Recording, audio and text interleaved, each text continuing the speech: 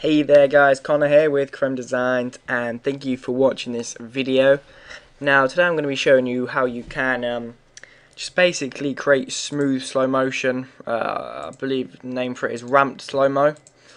If you take a look at this here, if I hit Shift B, one thing, people are like saying Shift B doesn't work. It could be to do with your processor, or you want to make sure you don't have it on best full.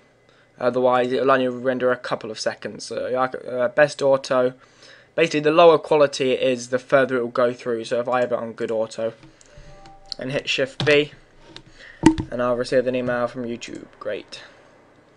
So I'm just rendering it out here. That is good enough. Okay, it won't stop. Let's just play it through. As you see there, it's fast, and all of a sudden it slows down pretty much, and it's not very smooth, and it just cuts straight into it, rather harsh.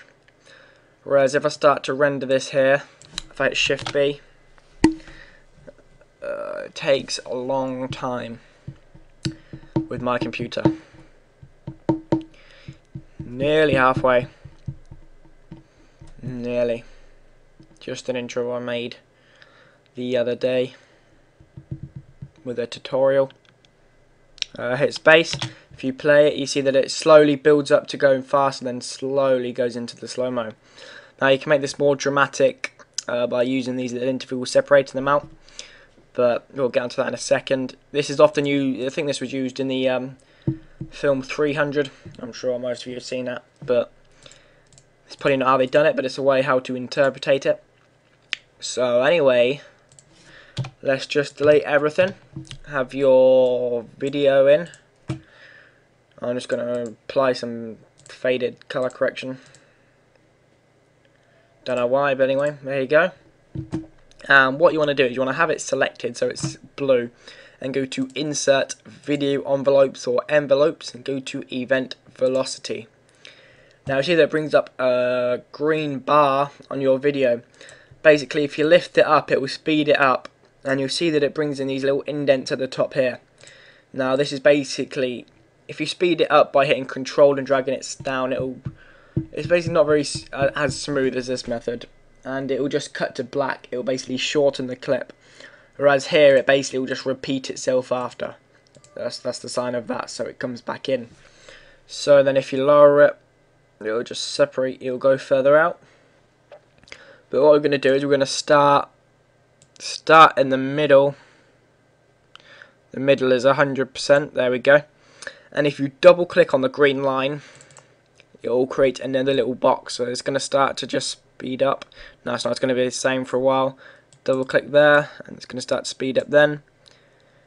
And then just click further along the line. You want that to, I'm going to make that stay the same, so it's going slow motion for a bit. Then it's going to slow down again. And it's going to stay like that for a while. Then it can start to pick up. So basically the middle is normal real time, and as you go down it's slow, and then it's fast at the top. You may need to get used to it. So that's Insert Video Envelopes. Try to remember that because you just followed it. Nearly done. Nearly done. Look at that ball. So if you just rendered it out, hit space. See that it goes really fast, then all of a sudden goes. In fact, I'm going to make that more dramatic, and it's going to be lowered down. But these ones should be lowered up. Maybe do it again. Oh, no, I'm not going to do it again. I'm just going to go to Draft Auto and play it through that. Still lags a bit. That's pretty embarrassing, but. Anyway, you get the picture. If you drag it below 100%, it will become slow. And just double click on the green line to create intervals. And it makes make some ramped slow motion, good in film. If used correctly and effectively, it can look very professional. But that's a whole nother matter. Anyway, that's about it from me, guys. Thanks for watching this video, and I will see you guys soon. Bye.